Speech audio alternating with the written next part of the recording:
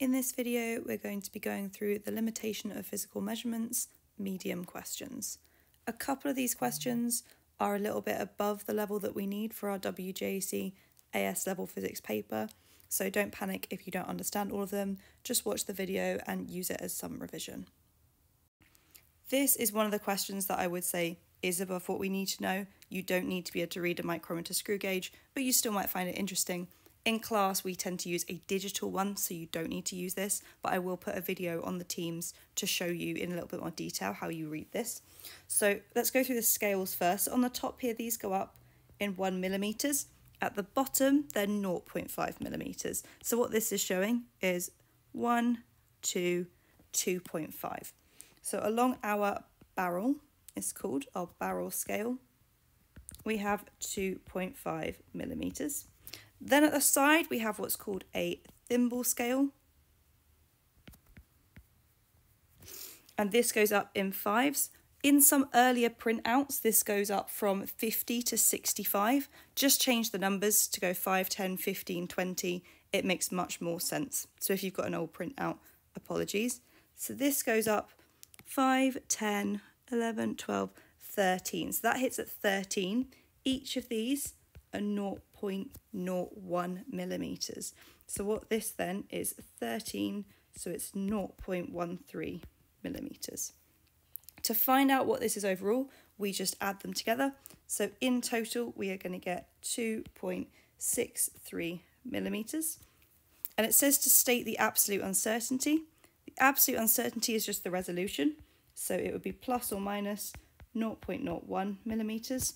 And the way we write that together, our final answer would be 2.63 plus or minus 0.01 millimeters.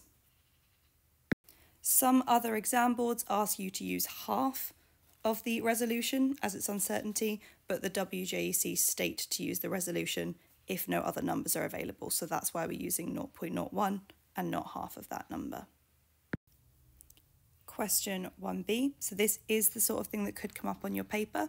So we've got 10 repeat readings of the diameter of a wire using a screw gauge to determine the mean. So first we're going to add them all up and divide it by 10. So you're going to add these all up. I'm just going to write it on here to save me writing out the numbers. Add, add, add. And then the whole thing, you're then going to divide it by 10 when you're done. So that's what you type into your calculator. So your answer is 1.22 millimeters. I've done that to 3 significant figures because that's what's in the question. I think when I typed in, I got 1.219. Then, because we've got a range of data, to do our uncertainty, we need to take the biggest one from the smallest one and divide it by 2. So we're going to do 1.25, take away 1.19, divide it by 2, and we get 0.03 millimeters. And then to make sure we get that final mark, so it's 3 marks, you have to write your answer correctly. So your answer is 1.22 plus or minus 0.03 millimeters. 1c is to determine the percentage uncertainty. So we take our absolute uncertainty, 0.03, we divide it by the mean that we calculated, and then we times it by 100 because it's a percentage, and we should get 2.46%. Again, I've rounded it to 3 significant figures, and we can also put a plus or minus in front of that. So it's our mean plus or minus 2.46%. Question 1d is asking us to calculate the cross-sectional area of the wire and its percentage uncertainty. So first thing that you should already know is to work out our area, we are going to use pi r squared. I do believe this is given to you, but by this point this should be in your head. That is the area of a circle. So to work out our r, we have the diameter from above, if you remember. So we've got our diameter from earlier, which was 1.22. It says after a percentage uncertainty, so I'm going to write down its percentage uncertainty as well. 1.22 plus 2.46%. So to work out our area, we're going to do pi. We haven't got the radius, we've got the diameter. So if you hopefully are aware that the radius is half the diameter. So we're going to take our diameter, divide it by 2 and square that. That should give us the area of 1.17 millimeters squared. Then we've got to think about our percentage uncertainty. So what we do is every time we times something, we add together our percentages. So we've got 2.46 and it was the radius was squared, so we times it by something else just once. So we're going to end up doubling our percentage uncertainty because for one measurement of the diameter or the radius, we've got 2.46, but we did 2 measurements of the diameter. So we're going to do plus or minus 5, oh no, I can't double numbers, 4.92%. So that's how we write this one. We can put the unit here rather than the right hand side because of the percentage. Make sure you don't forget to put the unit for the area. So question 2A is about a vernier caliper. Again, this is a little bit above what you need to know, but I'll put a video if you're interested. So on the top, we've got the main scale. So that goes up in 0.1 millimeter increments because we can see we've got a 15 and a 16 millimeter. And here we've got our 0.1s going up here. So first thing we've got to look at is where is the 0? So the 0 is just above the 15. So from our main scale, we're going to get 15 millimeters. Our vernier scale is going to help us. How much above the 15 is it? So we can see it's not coming after the 15.1 or the 15.2. We are after that second decimal place. So each of these is 0.01. This is a place where I kind of disagree with the mark scheme. Okay, I don't think the picture's been done very well. And even the video I attach has a slight different rule. The important thing is what is the scale of this vernier scale? And the question doesn't tell us. So I've worked out it should be a 0.01 scale. Again, this doesn't actually come up in your AS levels. This is just in case you're interested. So to work out our more detail, we look for where do the lines meet. So if you look here, these two lines don't quite meet. These two don't, but these two, I'll circle them now, meet perfectly. So we count up how far they go. 1, 2. So our vernier scale is 0.02. So to get our final answer, we add them together, 15.02. It's absolute uncertainty. Again, we are going to take the resolution, which is this, plus or minus 0.01 millimeters. Question 2B. So we're following on from the one above it there. It's taken after the wire extends. So again, different GCSE exam board here. It's given us the wrong resolution. We've just worked out it's 0.01 millimeters plus or minus. So we are going to work out, first of all, the extension. So we're going to take our answer from before, 15.02, take away 14.9, and we get 0.12. And then we're going to give its absolute uncertainty, which is exactly the same. It's the resolution. 2C is talking about tensile strain. We'll come and learn a bit more about that later on. But the expression for strain is the change in length divided by the length. So here we've worked out it's 0.12 divided by 14.9, which is 8.05 times 10 to the negative 3 millimeters. That's the strain. Then we've got to calculate our percentage uncertainties. We've got two different values here, the change in length and the length, and it wants a percentage uncertainty. So we're going to work out the percentage uncertainty of both. So for our change in length uncertainty, we've got 0.01 divided by the length of the wire, 0.12 times 100, which is equal to 8.33%. And then our length instead, so because we're dividing it by the length, we're going to use our same uncertainty, 0.1, because that is how accurate our device was, and divided by the length, 14.9. And don't forget to times by 100. And I got 0.0671%. And then we add them together because we are dividing two numbers here, so we add their uncertainties. So your total percentage uncertainty is 8.40%. And I've rounded that up to make it 3 significant figures. So your final answer would be 8.05 times 10 to the negative 3 plus or minus 8.40%. 2D, suggest one way to improve the experiment to make the value of the wire extension more accurate. So I've just written those in for you now. We could do what we did in class, which was to use a digital scale instead, or you could maybe even do both, repeat the measurements and then calculate the mean when you're done. Question 3a, the student participates in an experiment to measure the Earth's gravitational field strength. We will actually do that practical a little bit later in the course, and we do that using a simple pendulum, and here is the equation suggested. They measure it 10 times, define the mean and its percentage uncertainty. So you should be experts at that by now. We're going to add them all together and divide them by the number of data points. So we've got 10 data points, so what you should hopefully get is 0.67 seconds.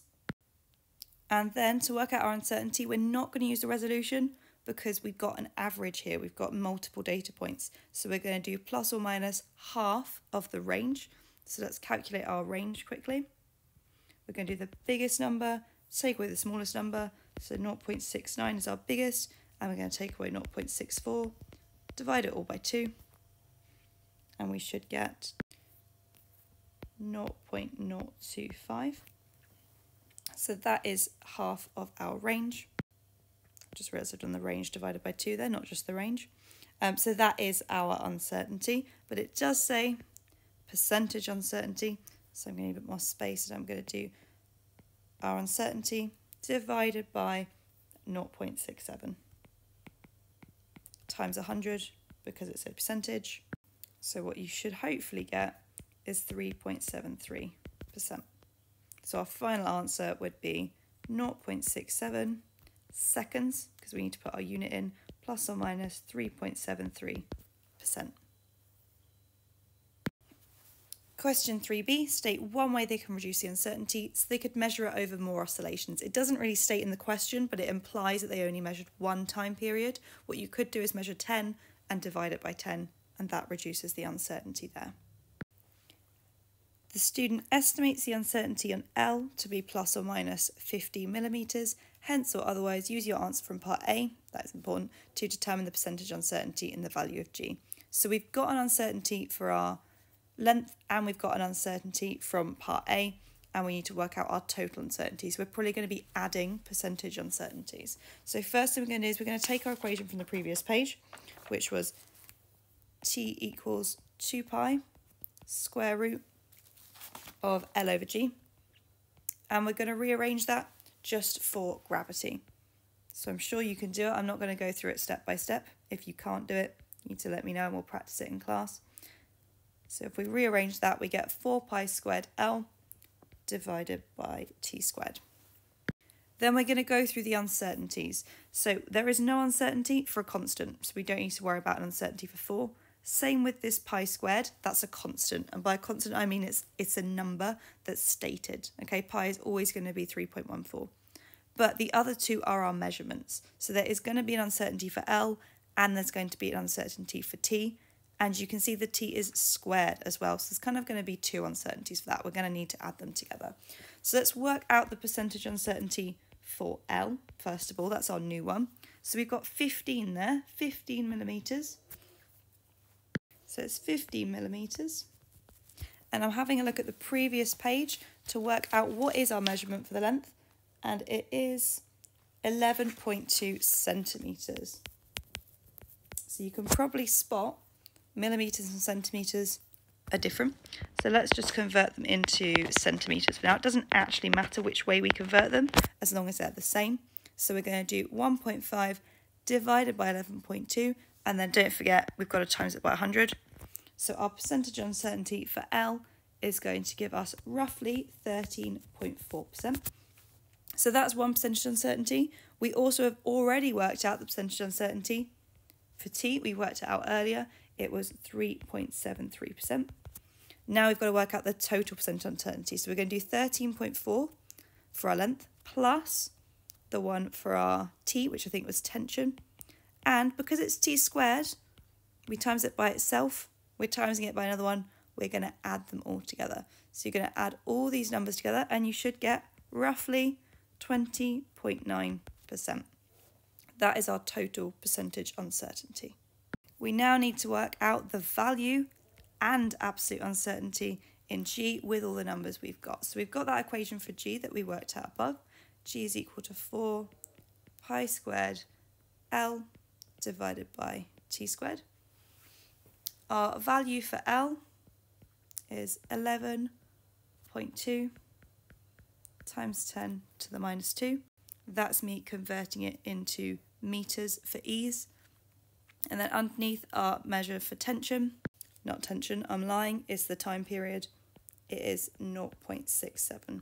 So the reason I converted our length into meters is because that is an absolute unit.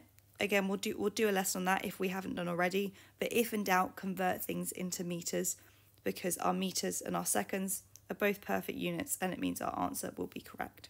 So you're going to type this into your calculator, 4 pi squared times L divided by 0.67 squared. Don't forget that t is squared. And you should end up with overall 9.8 meters per second squared, which if you know the value for gravity or acceleration, it is 9.8 meters per second squared. If you're a little bit unsure on where I got that unit, make sure you practice going through your absolute units and homogeneity questions. We might not have got to it yet in class, but we will.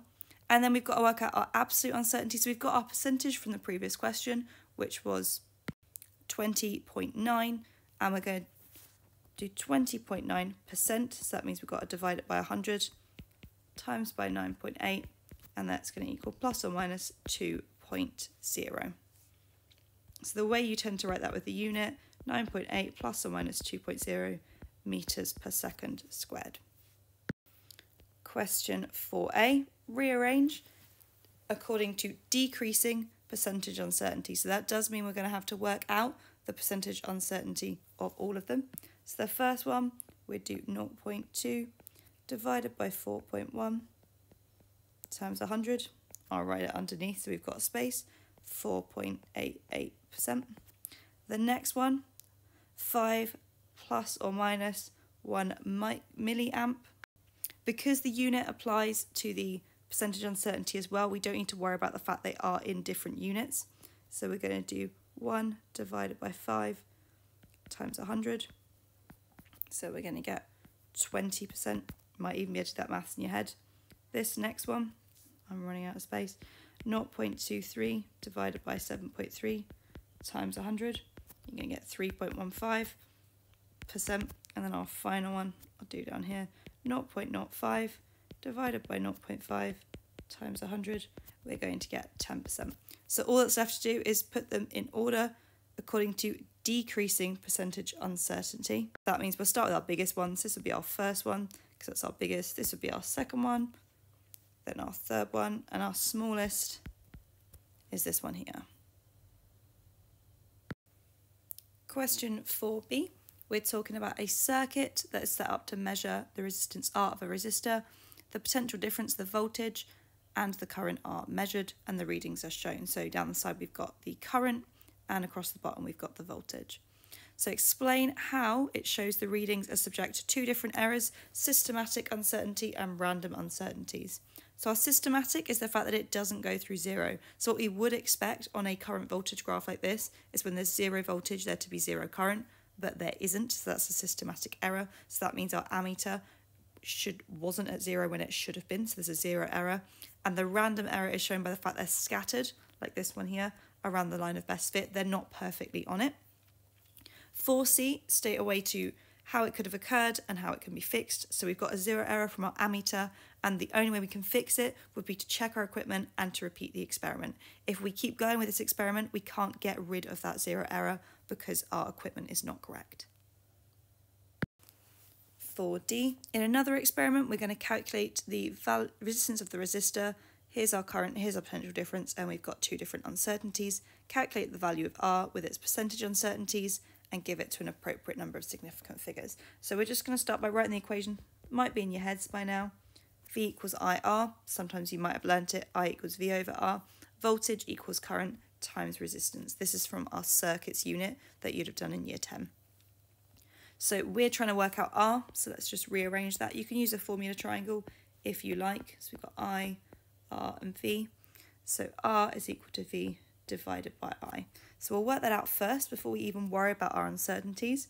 We've got our voltage or potential difference of 6.5 and we're going to divide it by 0.74. And for that we get 8.8. I've done it to two significant figures because that is what the question is, and it's in ohms because that's how we measure resistance. Then we've got to work out a percentage uncertainty. So we're going to work out the percentage uncertainty for each, and then we'll add them together. So let's do our voltage first because that was on top. Our voltage percentage uncertainty, 0.2 divided by 6.5 times 100. That was 3.07%. And then we've got our percentage as well for our current. So we're going to do 0.01 divided by 0.74. And that equals times 100, don't forget that, 1.351. And then we're going to add them together. So we're going to add this one and this one together. So what you'll get is plus or minus 4.4%. Again, we're rounding it to two significant figures because that is what's in the question. And we can leave our unit here because it's a percentage uncertainty. If it was an absolute, we'd move our unit to the end. Question 5a, a student has a diffraction grating marked 2.9 times 10 to the 3 lines per metre. Calculate the percentage uncertainty. So we'll start with the absolute. So it says suggested by this marking. So we can see 2.9. So that's suggesting it is accurate to 0.1. But 0.1 times 10 to the 3 lines per metre. That's our unit there. To work out our percentage, it's really easy. You should be becoming experts at it by now. 0.1 divided by 2.9. Doesn't matter about that times 10 to the 3. We could put it in, but it would cancel out anyway. Times 100 is equal to 3.4%. So that's to two significant figures. 5b, determine the grating spacing and then its absolute uncertainty in millimetres. So again, this is where this is going a little bit off topic. We don't need to know the equation for grating spacing yet, but grating spacing equals 1 divided by n, and n is the number of lines per metre. So it said 2.9 times 10 to the 3 lines per metre above. So we're going to put in 1 divided by 2.9 times 10 to the 3. So our grating spacing is 3.448 times 10 to the negative 4. And that is in metres because our original one was in metres. If we want to put into millimetres or centimetres or something sensible, if you use the ENG button, it looks like this on your calculator, it will group it into times 10 to the 3 or times 10 to the 6, and this one it should group into times 10 to the 3. So what that actually equals is 0.34 millimetres. And if you're unsure about your prefixes like millimetres, micrometers, etc., that should be on an equation sheet somewhere for you to double check. Then we've got to calculate its absolute uncertainty. So that's the grating spacing, that's part 1. We've done that bit. And then we've got to work out its absolute uncertainty. So to do that, we're going to take our percentage uncertainty that we just calculated, 3.4. So that's the percentage. And then we're going to times it by this number here, 0.34. The reason that we can use that percentage uncertainty is we're just doing 1 divided by that percentage uncertainty, so we don't need to add it to anything else. And when you type that into your calculator, you will get roughly 0.012 millimetres. So the way we write this, 0.34 plus or minus 0.012 millimetres with our unit at the end. On to our final page. Well done if you've gotten this far. These are quite challenging questions. So 5C, we've got another diffraction grating with a scale given below. So if you were to count these, there are 12 spaces. And that goes from, we're going to read this very carefully, 13.5 take away 1. That's our range. So we've got 12 spaces across 12.5 millimetres. So to work out our spacing, so we haven't done grating spacings yet, so this might be a little bit confusing. We're going to do 12.5 divided by 12, 1.04 millimetres. So that's the first thing we've got to work out, is the grating spacing. Then we've got our absolute uncertainty and our percentage uncertainty. So our absolute uncertainty is going to be our resolution as before. So that would be plus or minus 0.1 millimeters.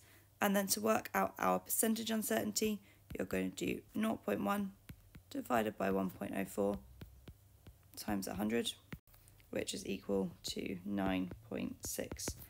So that is our percentage uncertainty. And our final step is to calculate the number of lines per metre. So that's using this equation again. We are just going to do 1 divided by 1.04 times 10 to the negative 3, which was our answer from before. It's in millimetres, that's where that times 10 to the negative 3 came from. And you are going to get 962, I've rounded, lines per metre. So well done if you got this far by yourself. Do not panic, as I've said before. If you've not got this far by yourself, some of this you do not need to know for your AS level paper. It just might interest you. It's just the uncertainties we're focusing on rather than the way of reading the calipers and different measuring equipment.